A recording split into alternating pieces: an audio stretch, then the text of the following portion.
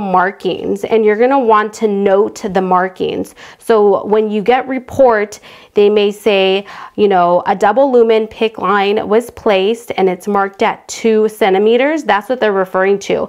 So if you were to do a dressing change and let's say accidentally it moved when you're changing out the stat lock, and now you see 3 centimeters, then you want to know that this could have possibly been moved. So you're going to want to stop the infusion, notify the doctor, get a chest x-ray, and just make sure, confirm placement, that it's in the right place, versus if it was advanced even closer, and vice versa. So that was one thing I wanted to highlight.